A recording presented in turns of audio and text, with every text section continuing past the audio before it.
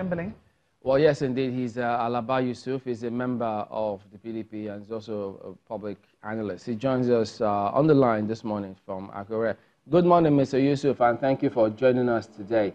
Well, yes, the news is everywhere. The list is with the Senate. They're going to start screening today. The president, of course, the party expects that these sets of people will be able to take the country and deliver on the party's next level agenda. What is your impression about the nominees on the list? Thank you very much, Shebalen, and good morning, Nigerians. It would have been very interesting to have names or portfolios of ministerial appointees or nominees attached to the names, to whoever the nominees are, because you can doing same or same may not give any different results. Aside that, something is profoundly, profoundly visible in the ministerial list. A lot of lawyers are back again, like usually you have an Akpadio added to the lawyers, Keyamo added to the lawyers, Malami, Fashola, and the rest. We still have the Lai Mohammeds of this world and a lot of them. We don't know what will change. What will interest me the most is the minister that will be in charge of national unity, the minister that will create peace, the minister that will jumpstart or calibrate the economy. With what I'm looking at, I don't know. Like one of the speakers there has mentioned that a cross-section of Nigerians are already saying this list is not that inspiring, almost 4 months after the election. I don't know, to be specific, I don't know, because two things. I'm more concerned about security, I'm more concerned about economy. All right, but before you come to that, what do you mean, what is wrong if with the list of those you listed as being lawyers? What's wrong with them if they make that list? And then what do you mean that who will be in charge of national unity? I don't get that part. Yes, that's what I'm saying. I want a ministry for national unity because the country... Are you with me? In trying to process the ministry, you want another ministry for national unity?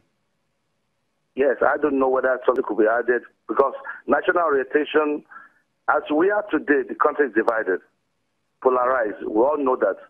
And security has become a challenge. And where there's no peace, there may not be progress. So, just see what America has said about their visa restriction. We've seen the incidents of riots at the center of the economy, where you have the finance ministry, the foreign affairs. The international world is looking at us, and it's not good enough for us. So, what is this ministry? Just a minute, pardon me. Well, what is this Ministry of National Unity going to do that all the ministries put together cannot do in their own capacity? We have not seen national orientation doing much or information doing much. You need people that are plausible and believable. You see, if you put somebody in charge, let it be somebody that people will believe in.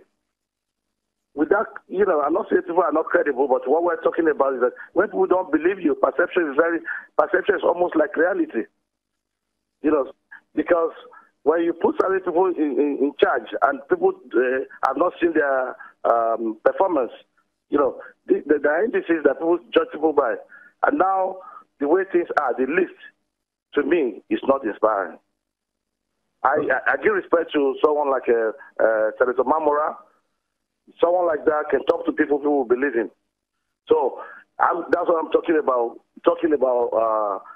Minister of National Unity. You could be part of information or part of anything, but the way things are, there are some of the ministers that that will talk to you, you don't believe them. And we all know that we know who they are.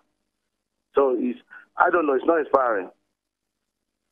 I'd like to take it from where you stopped. Your party yesterday described this ministerial list as colorless, stagnant, and in your words, uninspiring. In fact, your party went on to say that, this this list did not create space for youth demography, and, you went on and on. But I'd like to take you on first on the part of colorless, stagnant, and uninspiring. Some are saying it's probably too early to judge or to sort of rate this ministerial list. So how do you respond to that?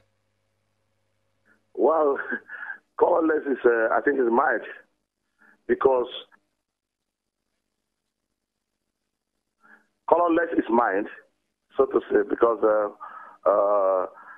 in my place, they say the eye that will follow you to your old age will not start coming with mucus in the morning as a child.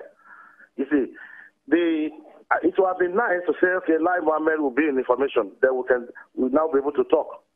We'll now be able to dissect and say, okay, what has he done successfully in information? And how informed are Nigerians? How believable is he? But if he's moving to another ministry, we don't know. So what we're saying, that you can see that, like a one paper put it today, that the ministerial list has been chosen in respect of putting politics above policy. And I think I agree with that newspaper. Mr. Yusuf, let's talk about representation now. You talked about youth representation on that list. But you can see, you are much younger than me. I don't know anybody of your age, of my age, in that place. Right. So I'm getting there. So let's take a look at, for example, women representation, because that's been a major issue.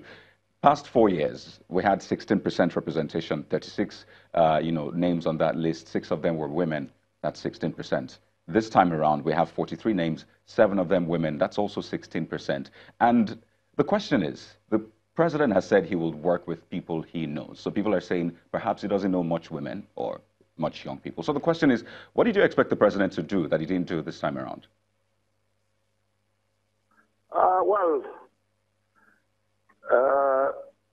It is difficult I don't have so much expectation, because the election has not been concluded. So once the litigation, whatever is off, the tribunal has finished its business, the Supreme Court gives judgment and the rest, then I think that would be right to discuss. As of now, I don't think the election has been concluded. So I don't think much is being expected, to be realistic. If you look at our education, just look at the ministries. Look at the ministries. A few of the people, I don't know them, but the ones I know, I don't know how much they have performed. That's the truth.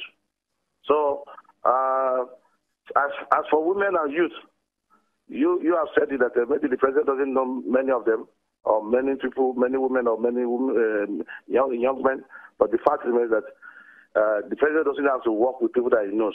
He has to work with competent people who have competence, character, and capacity.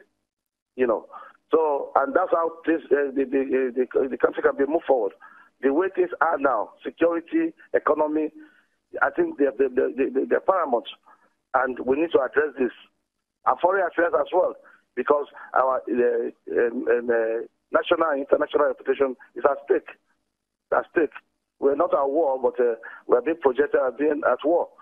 And Mr. Yusuf, it's not. Yes. Mr. Yusuf, so you've just mentioned that security and the economy are paramount, and I think from all the campaigning and everything of the government, that's the 2 main fronts upon which they rode. So, of all the ministries that we have, which do you think government needs to be very, very frontal about, pay more attention to, in order to galvanize activities, to answer some of the questions that you are hoping will be answered in the area of security and economy? Which ministries, maybe 2, 3, 5 ministries that you think government must give the most attention going forward? The ministers are like spokes in a wheel. They're like spokes in a wheel, and the president is the hub on which all the spokes are hinged. Each spoke has a role to play, but the fact remains that former Vice President Atiku Abubakar once mentioned that if the head is bad, or the head is, that the body of the fish will not be that okay. what we're saying here is that I don't know. We're talking about, you need the people, Ministry of the People. I'm talking Ministry of the People, where people will believe without peace, without unity, there cannot be any government. It's true. The governance will not be, good governance will not be there.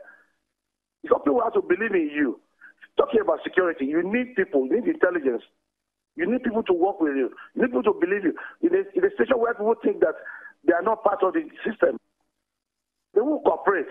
That's it. That's the bottom line. So it's not about who is in charge of what. It's about how do we relate to our people. Do they believe? Is that representation? We'll get some response to what you've said. We appreciate your talking to us this morning. Mr. Alaba Yusuf is a member of the PDP.